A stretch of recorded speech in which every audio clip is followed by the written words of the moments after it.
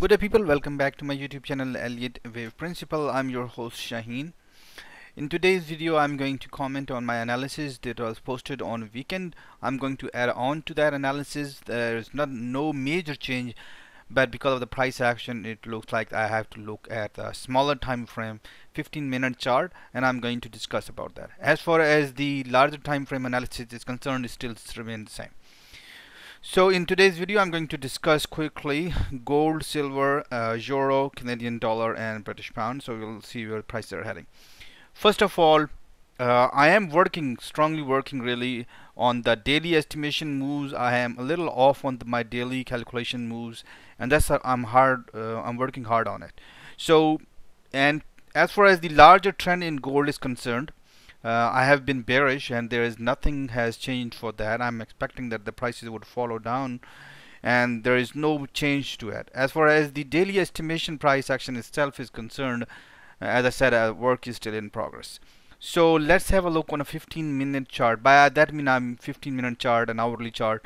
I'm working on some tools to make sure that we get more accurate or a better estimation. So here we can see that the prices have, this is my analysis, as we can see that the prices have gone up, they fell down and then they went up and they created a top right above the previous top, which is very bullish signal for time frame, not for a larger time frame, but this time frame.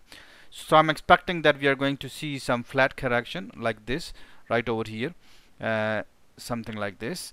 And then if some of you guys want to go long for next few days, 2-3 days, then we can go long. There is a potential that we might actually see the double top happening.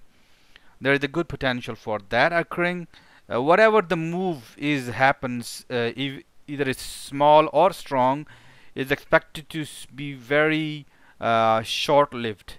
So let's say if the price goes on and kicks off all the stop losses in the region, it may push further down or even further down, but that does not mean that the trend has changed. I'm expecting that the major trend would actually come back to us on Friday probably. So next few days I'm expecting, for now, let's bring this back down a little, not go passionate about it. So let's go down like this, and there's a good possibility that we might see some more up and down, like we have seen prices come down. So there's a good possibility that we might see up and down, creating a double three happening. This will actually bring the prices closer to the trend line. A very good analysis for support line, a signal for confirmation signal using the support line would be when prices go up and fall down below the support line. That will be good signal. If you want to use the horizontal support, then this is a very good signal. As soon as prices start below, come below the support line, right over here 1773, this is also a good confirmation signal. Next 3-4 days, as I said, till Friday morning or maybe Thursday evening, we are expecting that we'll probably reach this price behavior, and then we'll start seeing the fine. Once again, as you guys can see that on a daily time frame, I'm trying to work hard on the estimation of the price action. Flat correction occurs in all different sorts of shapes and forms, and work is in progress. Let's have a look at silver now. As we can see that we have got a very nice opportunity for silver for people who want to be short. We'll be going with that deep, I'm not sure. Right now I'm looking at this as a double top and double bottom, so I'm expecting that we shall see a continuation of this move, making it as a WXY or a W. Wave A, wave B, or wave C, that will make it the W. And this is what I'm expecting in the next few days. Let's have a look at that. Maybe the price will actually form into the previous bottom, which is right over here. So let's see, this is the previous bottom on the, so I'm expecting that prices probably would reach 24.47. It should give us an opportunity to short the silver once again. And once again, the larger trend has not, which I forecasted on Friday, has not changed, but I thought I'll update with the small time frame analysis.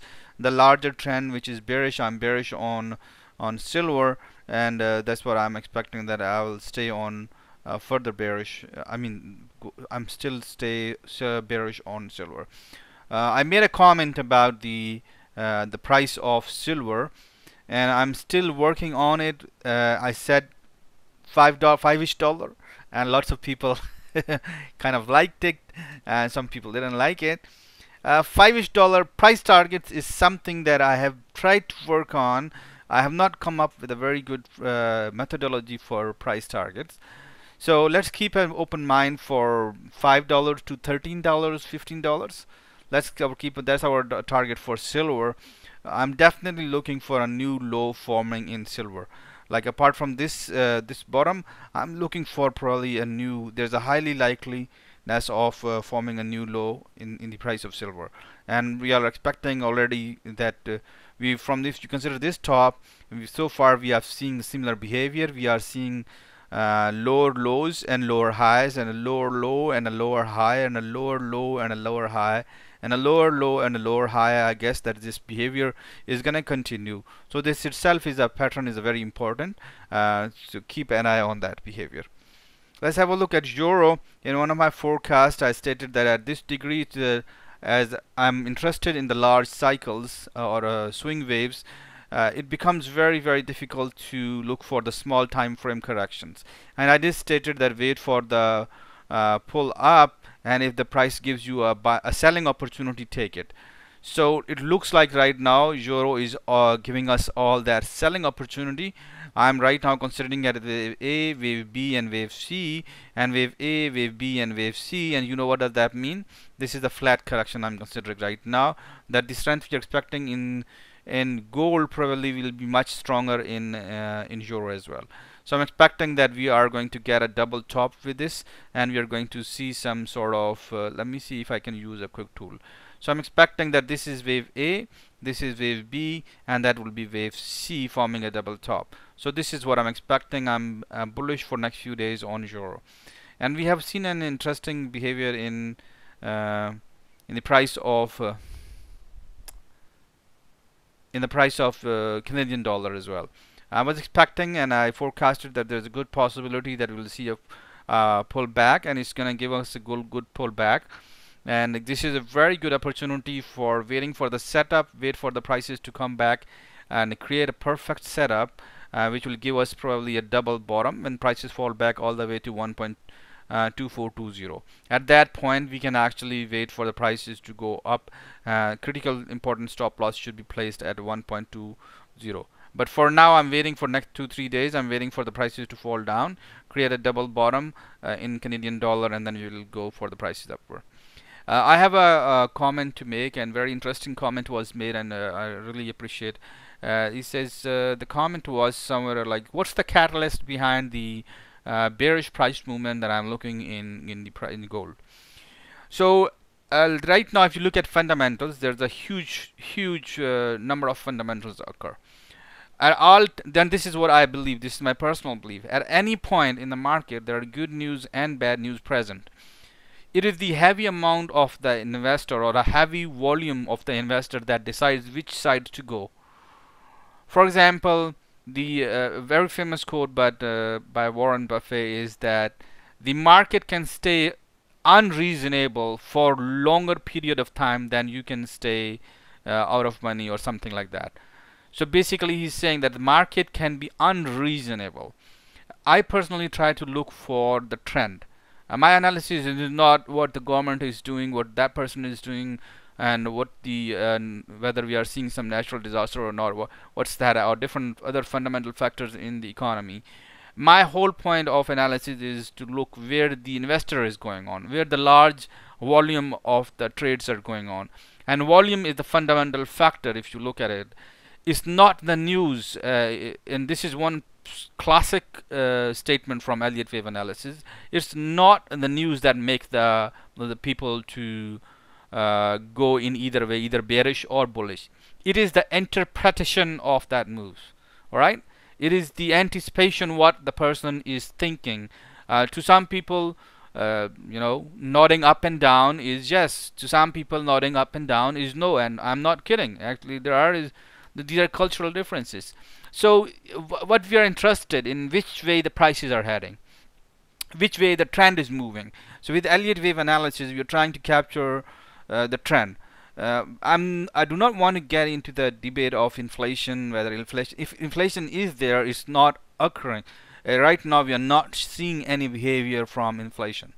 We have seen some small degree moves. There is absolutely no denying because it's on the chart. I cannot deny a price movement on the chart. It will be saying right no to daylight. So let's have a look at gold. So there's no denying that we have definitely have seen a lot of strength. But if you look at the inflation, the actual debate of the inflation started somewhere around over here, right? Or you can, yeah, somewhere around over here there is a huge debate of inflation, and we can see that almost a year has gone already, and so far we have not seen the skyrocket prices of gold and silver. Instead, we actually seen prices come down and then go up. Every time it goes up, the heated debate of inflation goes up, and when it comes down, people say, oh yeah, something minor has happened. They don't recognize that, okay, still prices still keep going down. If you look at the chart, there is no denying from the top. We have seen the prices keep on denying. So if one of you is really in love, or some of you got in love with fundamental analysis, really great. I mean, if you can do it, it's really amazing. But my whole personal perspective is to look at the prices in an objective way and see where the trend is going on. And one another thing about an Elliott wave analysis is that they believe that the news or the fundamentals join later. So you can interpret the smart money by looking at the pattern, Elliott wave analysis patterns. All right. And the one right now, there's a huge pattern that's occurring, and that's still a question I'm discussing from time and again, that either we have completed the correction already or either we have not. It's a binary situation. If we have completed a correction already, that means we are in a wave 1 2 1 2 methodology. And if we are in a wave 1 2 1 2 methodology, prices is still expected to go down in gold. And the whole reason for gold, the prices to, because the prices went up and they were refused from the previous, they went beyond the previous high and they were refused in that level. And so far we have not find a good price level. There is one fundamental and very important structure, and right now we are actually in that area. So we are basically just above the, actually not in the area, just above the this very important area. We can see that we have made 2 tries and then prices went back. So prices fell into this structure right over here, and then they went back, and then we have made another try and then they went back. The important question is that this high, would this high be higher than the previous high? That would mean that we have created a double bottom in the structure and the prices are getting refused. If we can see that the higher high does not happen than previous high, that means that we are bearish, right? And if we can see that the higher high happens than previous high, and I've clearly mentioned it, that means that my analysis is wrong, at least for the time being. So this high is very important. Let's get back to the analysis. We have done, all right. So the last one is British pound, and on a 4 hourly chart, I did mention that right now there was no indication, no tool that I have that the prices will continue on. Prices have jumped off of the double bottom very nicely, and I'm expecting that we are going to see some double top as well, creating a flat correction right over here. So this is what I'm expecting. I'm expecting that we probably would not see as much of a strength in gold, but we might see some strength happening in euro, in Canadian dollar, and much so in British pound. And then on Friday, if you happen to see, I'm not sure with this one, with gold I gave you Friday line, but keep a very close eye on the next 3-4 trading days. I'm expecting that on Friday probably we will start seeing a reversal.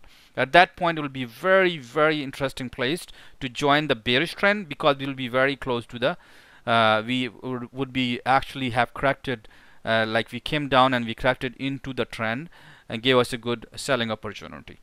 I wish you good luck with your trading. I love your comment section. Please keep them coming.